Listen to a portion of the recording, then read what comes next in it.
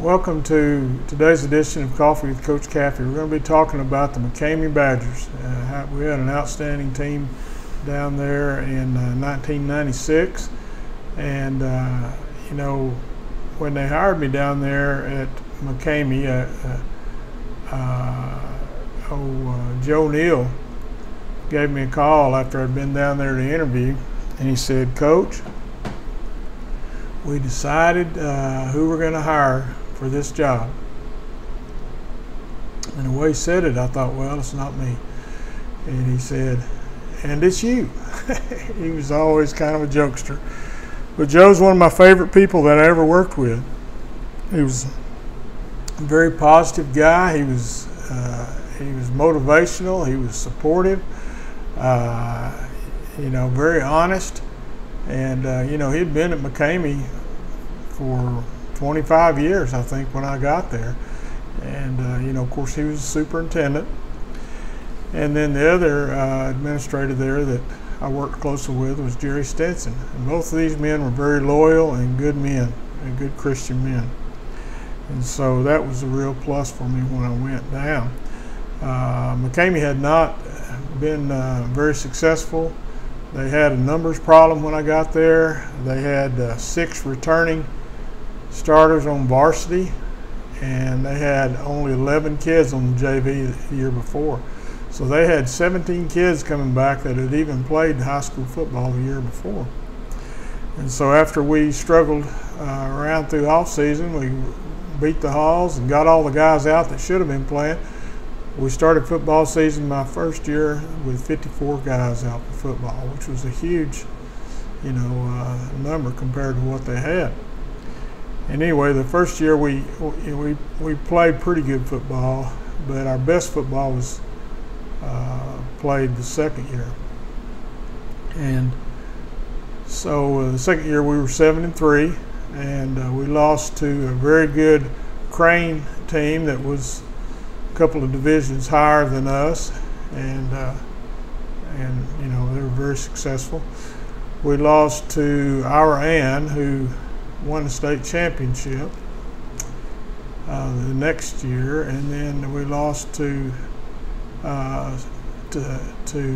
Stanton, who also won the state championship the year after our Ann did. So we were probably the best. And back in those days, it only took 2 teams to the playoffs, and we're probably the best team in the whole state that did not get to go to the playoffs that year. And that team really deserved to go to the playoffs because they played great. Some of the guys that played well on that team were Isaiah Navarrete was quarterback. And the thing I remember about Isaiah is he was such a competitor. And we, of course, did that dummy jump test that many of you are familiar with, and it's exhausting. Isaiah, he wanted to win that so bad that he sold out so hard that after he finished, he just laid down on the mat because he had the blind staggers. And he was an example of a great competitor. And the first day we decided to wrestle because that's something we'd always done. Well, Isaiah, we'd let them kind of pick who they wanted to wrestle. Isaiah got out, slapped that mat, and said, "Bustos!" He wanted the toughest guy out there. No, Bustos was tough. And so he and Bustos went after it, and it was a pretty good fight. Isaiah wasn't scared of anyone. But he was great. He was all Permian Basin quarterback, and I was very proud of him. Went on to play college football at McMurray and started for the McMurray Indians back in those days. Then Gomez was our fullback. He was a bruiser. He had a big old head on him, and he'd run in there and he'd just like a sledgehammer hitting people. And Joe Angel De Leon, he was about 205-pound tailback. And old Joe Angel, he was hard to stop. Kelsey Folger's a guy that we got out of the Halls to play tight end, and he was a good athlete, good basketball player, and he really helped us at tight end. Chris McMahon, he was a great route runner and had great hands.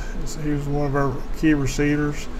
And Bernie Carrasco, well, we ran a lot of wishbone and three-back offense there, and Bernie was more. He was kind of the power back, and it was one of the most outstanding blockers we ever had.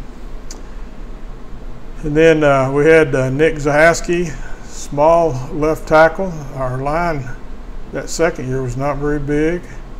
Our center was George Paul Strigler, and our right guard was Martin Bustos, and left guard was Marcus Granado, and our right tackle was Jeremy Beckwith. He's very first-class young man that again came out after our first year there. We tried to, as much as we could, have one-way starters, and so defensively we had two guys play defensive tackles for us that were just super quick. Maybe the smallest defensive tackles we played with, but we played a 4-3 defense, and Vicente Frosto and Jose Diaz were the two defensive tackles, and man, I tell you what, they could give guards miseries because of their quickness. Nathan Vaughn was our strong side defensive end, and Andrew Dillon was our other defensive end, and John David was our Willie linebacker. And so John David and Andrew kind of traveled together. They were really good friends, and they had flip-flop strong and weak with Nathan Vaughn, and I can't really remember who the Sam linebacker was. I think it was Joe Angel. Adrian Navarrete was one of our defensive backs that played one way. So anyway, some things that we went through there. That first year, Isaiah got hurt, and Bernie Carrasco was our backup quarterback, and he got hurt too. Both of them at Forsan, and so we went in to the next week. We were going to play Fort Davis, and we had to pull John David up off of the JV, and we called him in and said, "John David, you're going to be the starting quarterback this week." And he said, "You know what?" So, but he did a great job. And that first year we had Nick Granado and Tim McNerlin, Octavio Rodriguez. Well, John David, he could barely see over those huge linemen we had the first year, and so, but we went on and beat the Fort Davis Indians pretty handily, and then we went to Van Horn and did the same thing. And so the next week we had to play the state champion IRM Braves, and so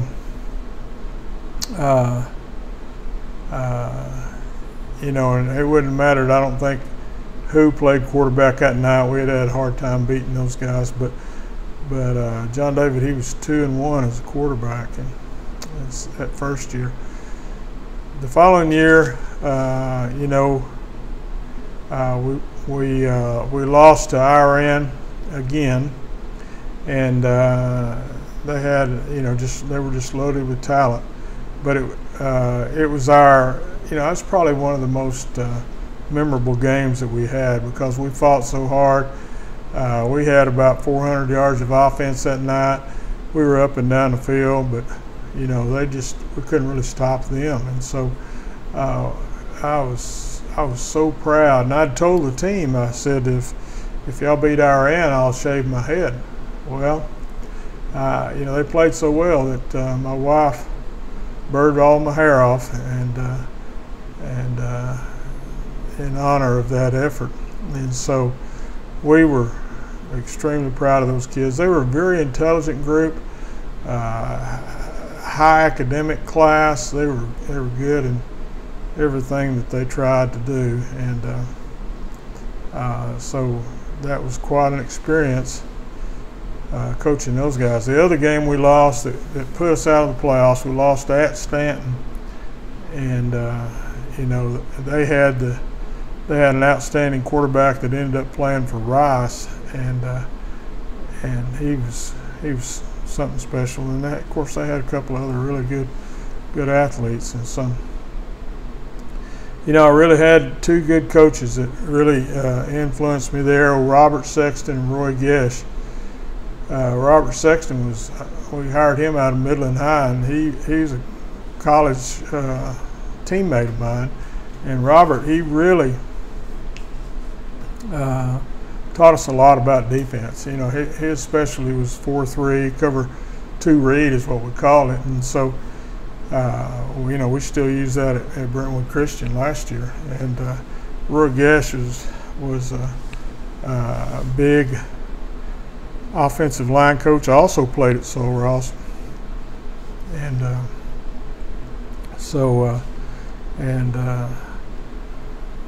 Roy went on to be superintendent at Navasota, but he also was a head football coach, and Robert coached all over West Texas and well respected. Then I had Johnny Valdez. I used to call Johnny Valdez the Pied Piper.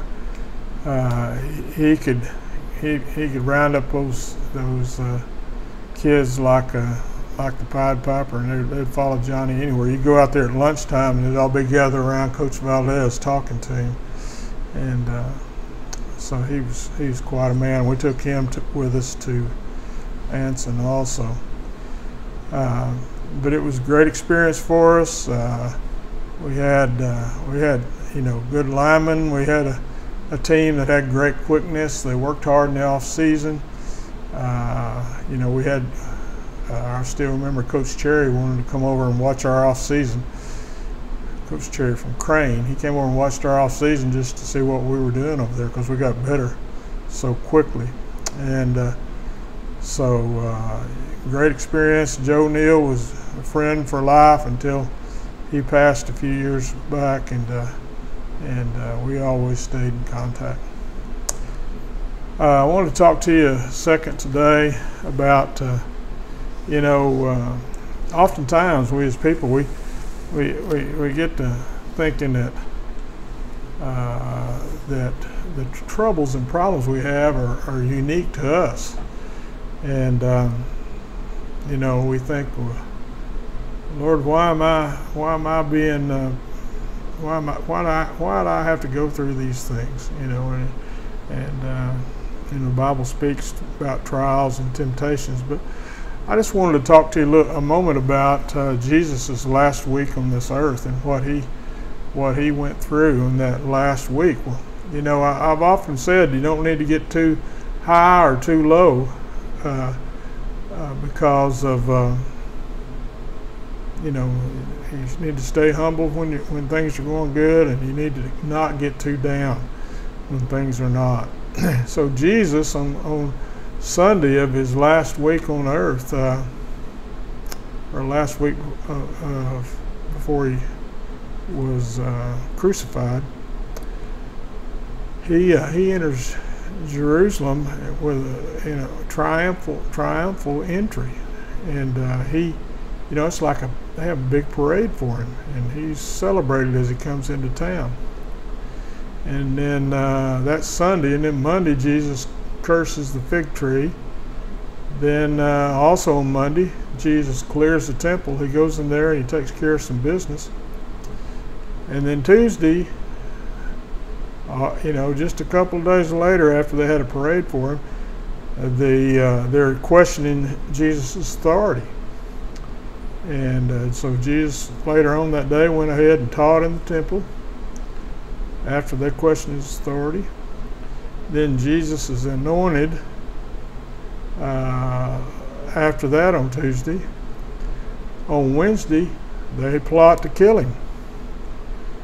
On Thursday, he has the Last Supper with his disciples, and he predicts that one of his disciples will betray him. And of course, that's Judas, and he does. And but Jesus, you know, even though he knows that he's fixing to be betrayed, he comforts his disciples because he knows things are going to get tough for them. And he predicts that they're all going to scatter, which they do. You know, when Jesus goes through the crucifixion, he doesn't have that big crowd around, you know, of support. He goes to Gethsemane, and it's a time of mourning because Jesus knows what's about to happen. And you know, and then he's arrested Thursday night, and then Friday they have a trial, On that same day, they hang him on the cross and crucify him to death. And then later on that night, or late evening, they bury Jesus.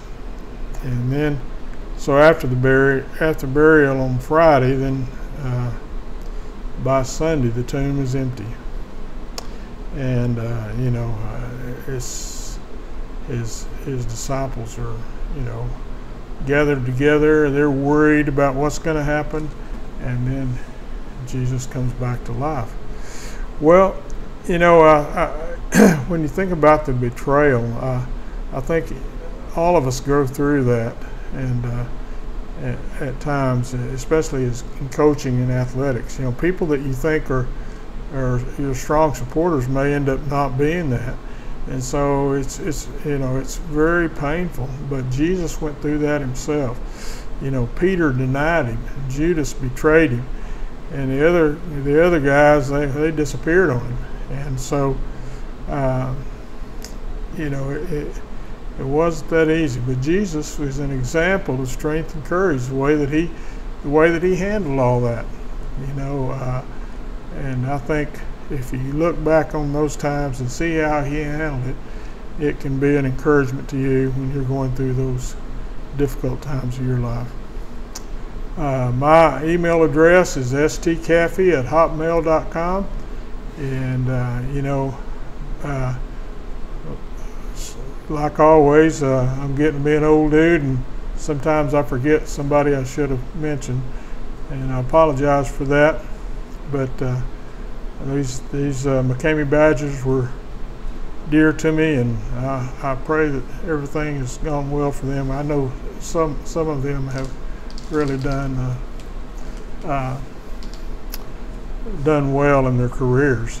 Gone on. I know that Kelsey Folger and maybe Bernie are engineers now, I think. Today's coffee cup is from Super Bowl. I can't even read how many that 38. is. 38. It was Super Bowl 38, and it was held in Houston. That's the closest I ever came to actually going to Super Bowl. I got to go to all the pregame hoopla, but at the convention center. But it was a lot of fun, and that was a memorable time. And one more coffee cup that I got over the years that of great experiences we've had, and I cherish those. And so, God bless you, and we'll talk to you next week. Thanks.